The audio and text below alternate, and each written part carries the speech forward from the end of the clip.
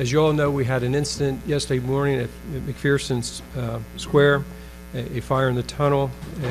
So I received a detailed briefing last night and report last night and further this morning and into this afternoon on the investigation into yesterday's cable fire that shut down service on the orange, blue, and silver lines in the core. While the investigation is ongoing, the preliminary findings show commonalities with the cable fire at LaFont Plaza a year ago. While the risk to the public is very low, I cannot rule out a potential life safety issue here, and this is why we must take this action immediately. When I say safety is our highest priority, I mean it. That sometimes means making tough, unpopular decisions, and this is one of those for sure. I fully recognize the hardship this causes to the region and to the community.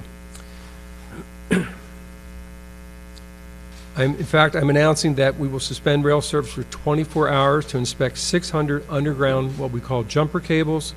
That means the entire rail system will be closed until 5 a.m. Thursday. If we find any additional cables that require replacement, we'll announce those to the public as soon as possible, what additional track outages will be needed, and any impacts to our service to our customers beyond the next 24 hours.